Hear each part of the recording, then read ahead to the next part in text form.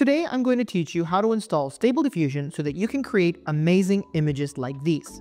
However, if you've come to this tutorial, I'm going to assume that you're a beginner and there's a few things that we need to clear up first. If you've come here assuming that Stable Diffusion is a piece of software that you can install on your computer to generate these images, you're half right. Stable Diffusion is actually a series of AI models that you can install on your computer along with a piece of software to generate AI images. However, after today's tutorial, you'll be able to use this software to not only run Stable Diffusion, but also other AI models like Flux, Lumina, Sana, and many more. In fact, Stable Diffusion was one of the first AI image generation models to come out, and it comes in various flavors. There is the original Stable Diffusion 1.5, Stable Diffusion XL, Stable Diffusion 3 and 3.5, each of which have different strengths, weaknesses, and run on different levels of hardware. If you have an entry-level GPU running at 4, 6, or 8 GB of RAM, you're better off sticking to Stable Diffusion 1.5. If you're lucky enough to have a beefier computer that's running at 12 or even 16 GB of RAM, you can get away with Stable Diffusion XL, or SDXL as it's commonly known. And if you're running with 16 gigs, 24 gigs, or are lucky enough to have one of the new RTX 5090s, then you can comfortably run more powerful models like Flux. Regardless of what you choose, they'll all run on Forge, the software or user interface that we're going to look at how to install today. Now that that's out of the way, let's get into installing Forge. All you need to do is go to the URL that I've put in the description down below, and that will take you to this GitHub page. You can go ahead and ignore all of this and scroll down until you see this installing Forge section. Now, if you're a Windows user, it doesn't get any easier than this. Go ahead and click on this link over here, and that will download a installer for you. The installer is this 7-zip file that you see over here. So it will look something like WebUI, Forge, CU121 Torch 231.7z. Now, before we continue, I do need to mention that this is designed to run on an NVIDIA graphics card. If you have an AMD graphics card, this will not work, and I will have another tutorial for you coming up soon. However, assuming you're running on an NVIDIA card, go ahead and unzip it here. Once you've unzipped it, you'll have a similarly named folder sitting next to it. Go ahead and open that, and you'll see a handful of files. The first thing that you want to do is run this update.bat. Even though we've technically downloaded the latest version, sometimes the developers can push up a version and not include it in the installer, so this allows you to just grab those latest files. Go ahead and click update.bat. That will open up a terminal window, and it will download the necessary files. Once that's done, go ahead and run.bat.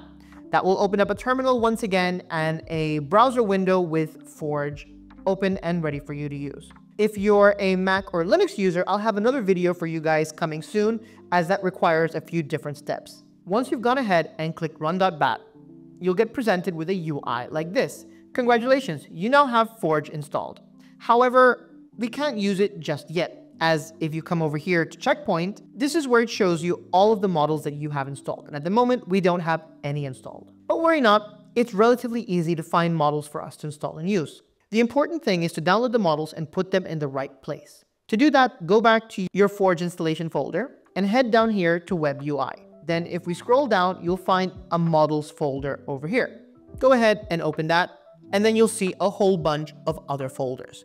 This is where we're going to install the models that we're going to use. Typically, you're going to install them to models, Stable Diffusion, depending on what each model requires. If you're looking for models, there's two places that you can find them. The easiest place is to go to Hugging Face, which is a repository of all kinds of models, or you can go to CivitAI, which has an incredible variety of image generation models. Now, one of the really cool things about open source image generation models is that because they're available to the public, you can actually go in and customize and fine-tune these models to specific styles, appearances, traits. And this is what is documented here at CivitAI. There's a wealth of user-generated customizations for Stable Diffusion, Flux, and so on that do all kinds of things, whether it's improving the quality of your AI-generated skin, all kinds of anime and art style models, models that focus on specific genres, topics, and so on and so forth. You could spend hours and hours exploring CivitAI for all kinds of models, but we're just going to grab a couple now to get started. To find a model that we want to use, we can just go over here to models, pick what kind of focus we want to have. In this case, I'm going to go ahead and grab the Dark Sushi Mix. It's an anime model that I like to use before, and is based on Stable Diffusion. If this is the model you want to use, go ahead and click download here. You can also right click the download and save linked content as. You'll get a pop-up for your for your Explorer, you can go ahead and pick the folder. And as I said before, you want to download it straight to your models folder. So we're going to go here to Web UI, Models, Stable Diffusion, and click Save. And the model will download there. Now, once you've downloaded the model to your folder, it will appear up here in Forge under Checkpoint. If you don't see anything here, go ahead and click the refresh button. Then it should appear. And then you're pretty much ready to start using Stable Diffusion, Flux, or whatever it is that you've downloaded. You can go ahead and put in your prompt over here. And in the case of Stable Diffusion and a few other AI image generation models, you have to put in something called a negative prompt. If you're coming from Midjourney, this could be new to you, and what you basically put into the negative prompt are things that you don't want in the image. Not all models have this. If you're using Flux, for example, it ignores the negative prompt. So this is really something that is very specific to Stable Diffusion. And in this particular example, you can see here that we've put things like cartoon, 3D painting, drawn, frame, border, grainy, sketchy, signature, and so on and so forth. And what I've found is very often with Stable Diffusion, the negative prompt is just as important as the positive prompt. Now, if you're relatively new to this and you're not sure where to start, there's a couple of places where you can get inspiration from prompts. The first is coming back here to CivitAI. CivitAI also has a huge library of images with a bunch of prompts and negative prompts here. However, I found that not only can the library be very vast, as it's all user uploaded, but many times the prompt and negative prompt don't necessarily match up to the image. So if you're trying to get something particular or you want a particular style and you try out some of the prompts or some of the images just don't have a prompt, you can waste a lot of time going around in circles. If you are looking for something a little bit more curated, I would recommend checking out promptcrafters.co, who are the sponsors of today's video. Prompt Crafters is a curated prompt database, has a whole range of images along with their designated prompt. Every single prompt has been tested and the results are posted up here on the database. And as an added bonus, they have gone in and separated what are important descriptors, enhancers, art styles, artists, and so on, so that you're able to come in here, pick a subcategory, and actually look at a particular art style or artist and see a whole bunch of images that use that particular keyword in that prompt. This is really helpful when you're learning how to prompt or trying to figure out a prompt that you like, as you're able to see how different keywords and phrases affect images, or just draw inspiration for a particular style or objective that you're trying to achieve with your AI-generated images. What I really like is not only do they have art styles up here, but everything is separated into categories, subcategories, artists, and they've even got a template section where you can look up a bunch of prompts and just fill in keywords with whatever it is that you want to get a desired result. So we can see here a detailed engraving of a subject, descriptor in a location, color. So you can go in and just fill that in with the information that you want and get an immediate result.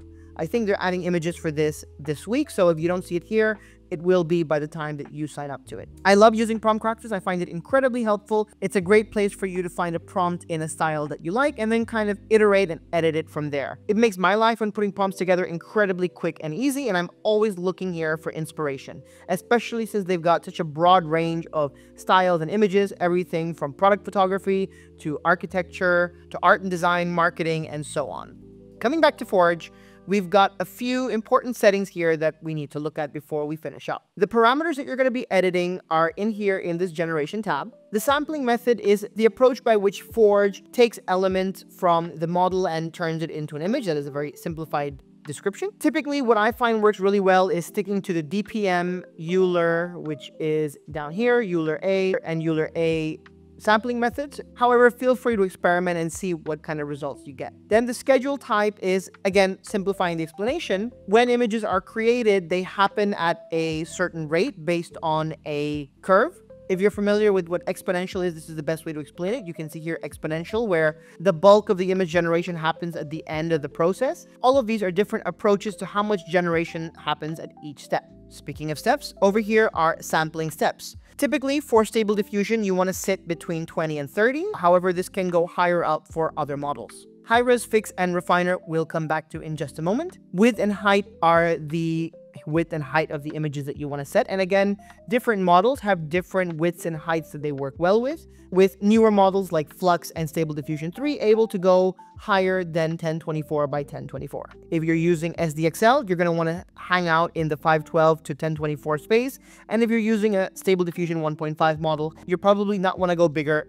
You're probably not going to want to go bigger than 512 by 512. Again, you can adjust those based on the aspect ratio that you want. CFG scale over here is how much creativity you want to give the model. The lower the number, the more aggressively the model is going to try and follow the prompt. That has both positives and negatives, as if there are things that are not explicitly described in the prompt and the model has to infer them to come up with the result, it's not going to if you make that CFG scale too low. So again, this is going to be a number that you'll need to experiment with to get the desired result. Over here, batch count and batch size is basically about how many images the model is going to generate every time you click the generate button. And finally, seed over here. This was very important because this allows you to consistently replicate the same image. So if it's set at -1, that means it's random, but I can put in a number here. And when I click generate, and if I don't change anything else, it will repeat the same image again and again. This is